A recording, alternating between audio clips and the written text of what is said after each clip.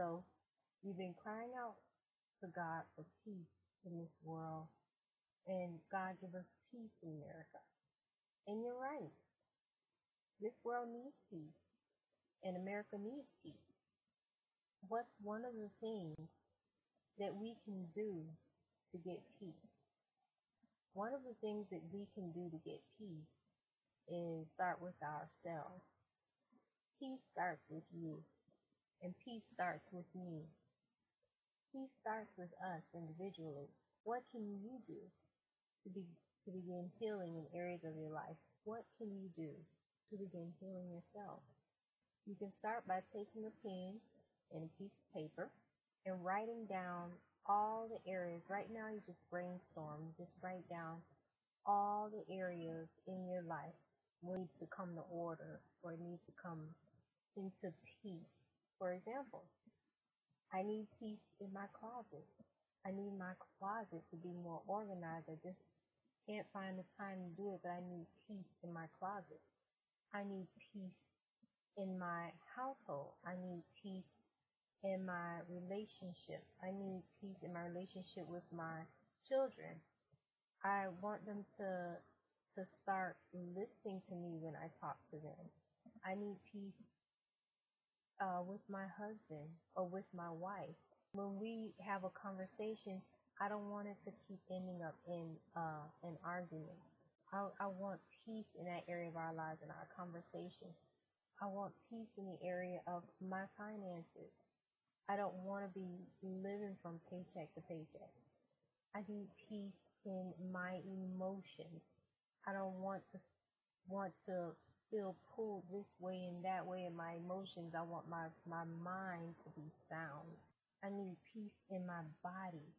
I need healing in my body so that my body is made whole. I need peace there. These are some examples of what you could write down. This is just examples. It could be something totally different, or you can use some of those. Now that you have a list, now you can take it before the Lord in prayer, a prayer or petition.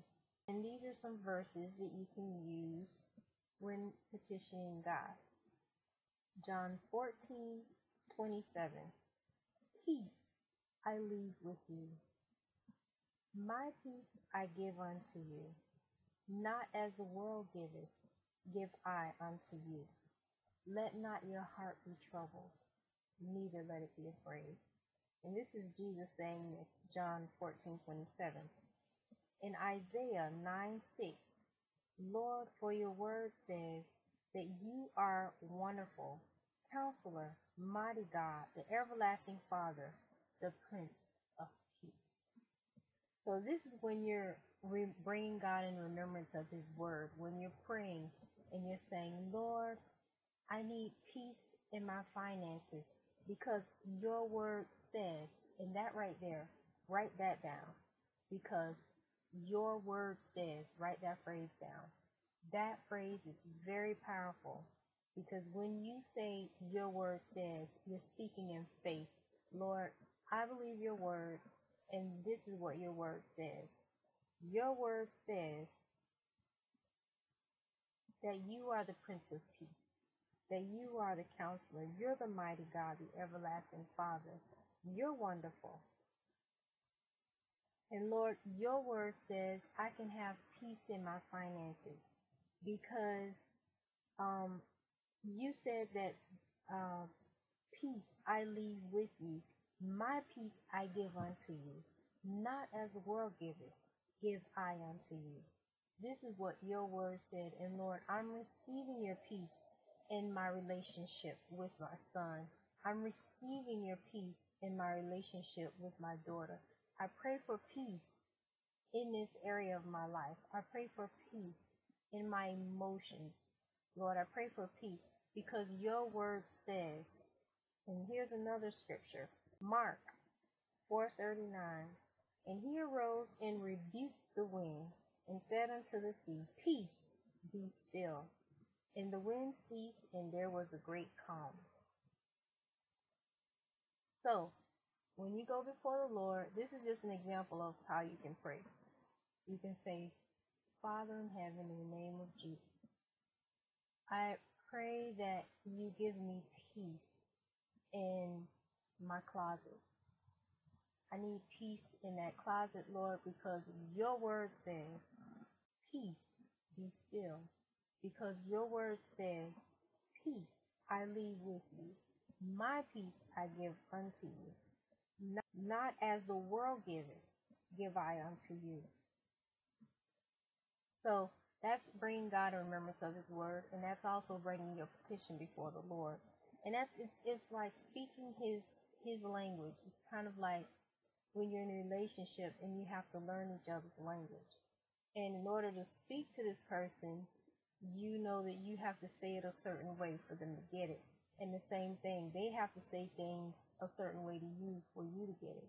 So you're learning each other's language, and that's what brings relationship. You're learning how to converse. You're learning how to express yourselves to each other. And so once you do that, to bring God a remembrance of his word, Isaiah 43:26. Also remember that Jesus is the Prince of Peace, that God is love. So it's not so much that God gives love. Well, he does give love, but what he's really giving is himself. He's giving you himself because he is love. So if God is love, and that's 1 John 4:8, God is love. Now, you brought your petition before the Lord, you prayed your prayer, and you brought him in remembrance of his word. Now what do? Now you declare and decree it. You don't talk about the situation that's actually happening to your friends anymore. Why? Because you've given it to God Almighty. Your friends cannot help you. If they could have helped you, they would have helped you, but they can't help you. So now that you brought it before the Lord, it's in his hands. Now that it's in his hands, your conversations with your friends and your family has to change. And this is very important. This is very important because sometimes it's almost natural for us to talk about the situation. Don't do those conversations anymore. Now you want to do a faith conversation, and you may need a special mentor or a grandmother or somebody in your life who you can speak faith to and faith with. Like, I'm believing the Lord for peace in this area of my life. You don't have to tell it. Sometimes it's best not to tell it. But if they ever bring that person's name up to you, you can say, we're fine. Right now, I'm believing the Lord for peace in this situation, and I believe that the Lord will bring peace.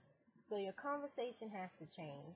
It's kind of like when you're working out and you just say you're trying to shed some pounds, you have to not only work out, but you also have to change the way you eat. So it goes hand in hand. It's a two-way thing.